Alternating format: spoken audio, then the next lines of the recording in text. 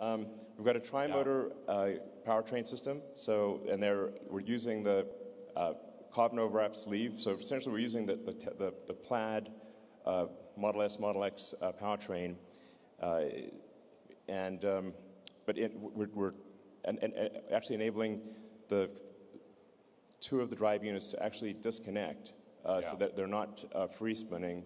So the efficiency is actually much greater in cruise. Yeah, this is really unique. I mean, we're going with a tri-motor system. One of them is constantly engaged, so that's for maximum efficiency. You're getting on a highway, that's doing the bulk of the work, and it's operating at the peak efficiency point of the entire drivetrain.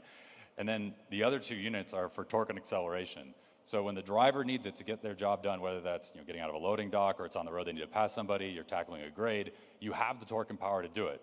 And the cool thing is that these are clutched automatically, so no driver input needed, but it's also seamless.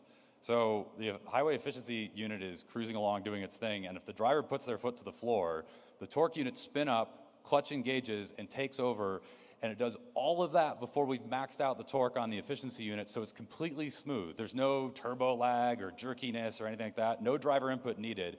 It's smooth, both in terms of acceleration and deceleration for regen. It's really cool happening all behind the scenes.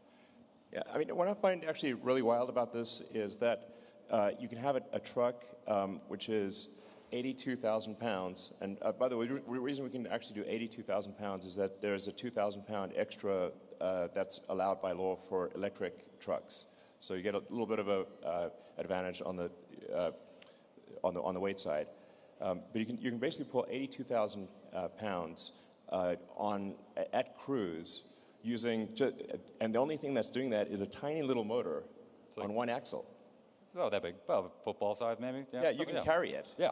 It's like a, melon, you can check it in your luggage. Good luck doing that with a diesel engine. And one of those is more powerful than a diesel. Yeah.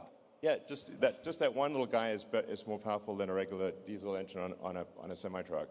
But I find it amazing that this enormous thing can be pulled by something that you could carry in your hands.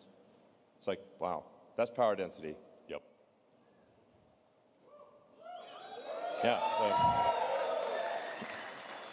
So yeah, and then in terms of, we're putting this to use in the real world. Yeah.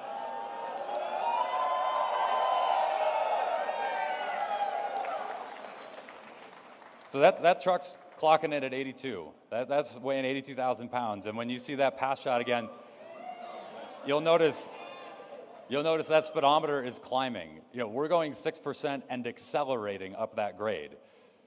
This is where it comes in. Yeah, it's like driving a normal car, not like driving a truck. It's just that you're moving 82,000 pounds. Yeah. Yeah. So any highway grade you come across, you can tackle at speed. Yeah. There's no compromise. No slowdown. Nope. And the other beauty is that you've got all this power going up, but you also have it going down. And what that means is you've got regenerative braking. So rather than using a Jake brake or engine braking like a diesel truck does, where you have to worry about hitting your shifts. If you miss a gear, you're onto your brakes and potentially in a runaway situation. You don't have to worry about any of that. There's no shifting, no nothing. And so the regen recaptures all that energy as you're going down these grades. But on top of it, it also is a safer system for not just the driver, but everybody on the road, because there's no gear to miss. Yeah. I mean, it's worth reemphasizing that point.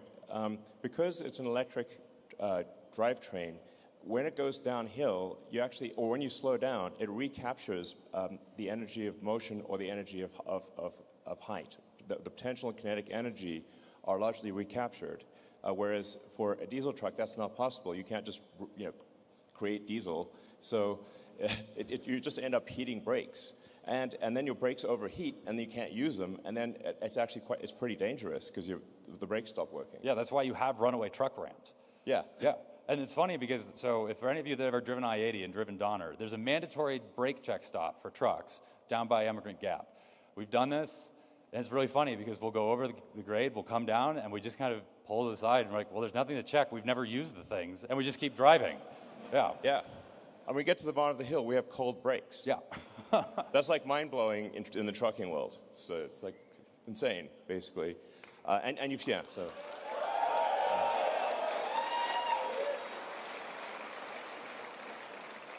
So it's really worth emphasizing that. That's a significant safety improvement for the truck driver and for other people on the road.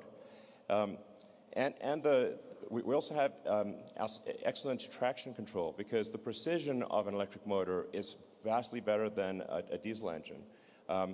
It's sort of got like I'm trying to think of the right analogy here, but like it's got the precision of like a laser printer. It's not great. It's like really precise. That's what I'm saying. And the reaction is so it's like you don't have to worry about like traction control is awesome. It's automatically stopping the truck from jackknifing. It's doing all this safety stuff in the background that just isn't possible with regular diesel trucks. It's a step change in technology in so many ways. Yeah, and the tight integration with the software team that we have here really makes that happen because it means that we can take all that, the precision, and actually put it to use. It's not some tie-in of some third-party powertrain. No, this is all in-house. As we do this really neat chassis control work at the brake level, the traction control level, we integrate with our total stability control system and make sure that the driver has a lot of confidence, but also has everything they need to stay on the road. It's a really nice, neat integrated package overall in terms of software and control, and it's totally seamless to the driver, and it'll be a game changer in terms of safety. Yeah.